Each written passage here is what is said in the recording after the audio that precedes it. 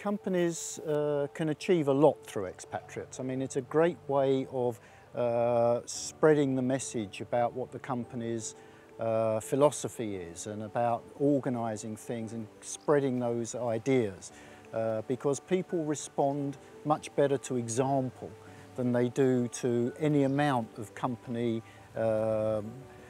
websites or presentations about what's supposed to happen. If they can see an expatriate there living the way that people are meant to behave, I mean living it through their working life, that's very powerful for spreading the message about the kind of culture they want in the organisation.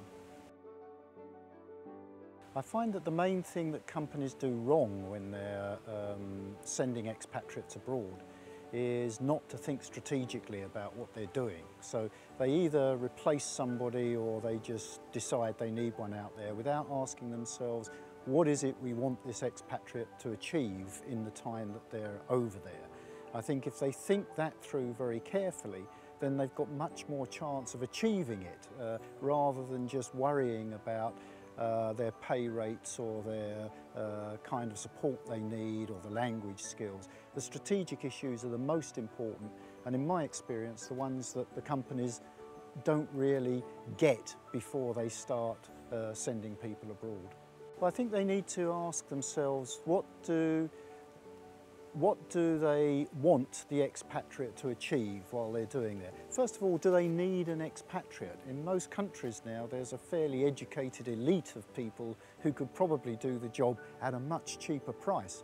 But if they decide that they do need an expatriate, then they need to say to themselves, what is it at the end of this 3-year assignment, or whatever it is, would make us say this has been a big success? How would we know that? Because if we think that through from the beginning, then both ourselves and the expatriate would be able to head towards that and not have to just respond to events without thinking through what they're really trying to get to.